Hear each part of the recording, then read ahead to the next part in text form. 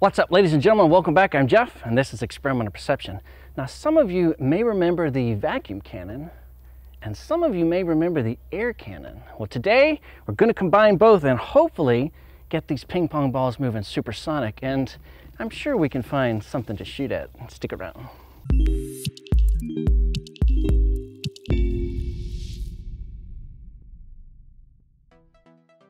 Now, the plan is to fire the air cannon into the vacuum cannon, which I'm hoping will increase the pressure enough so that as the ping pong ball travels down the vacuum tube, it'll build enough pressure to go fully supersonic and into that watermelon.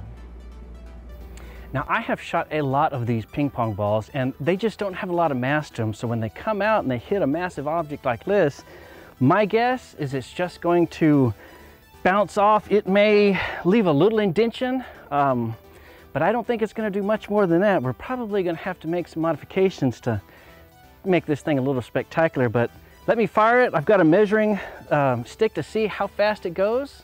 Let's just see what happens. All right, here we go. First ping pong ball test into the watermelon in 3, 2, 1.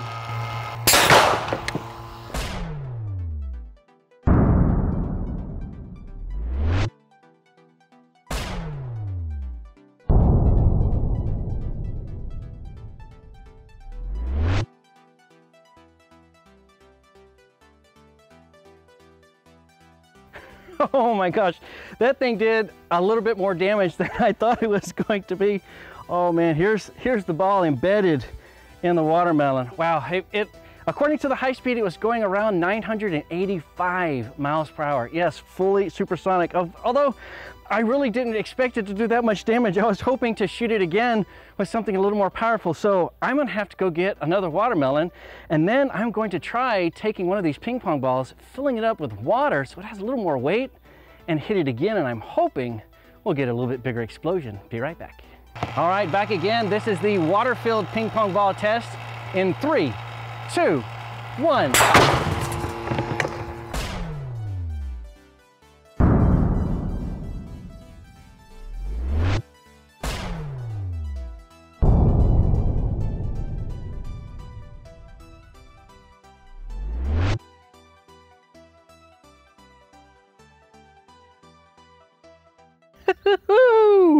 Oh, well, there you have it. That's about all that's left of that watermelon. These ping pong balls, when you fill them with water, they're quite destructive.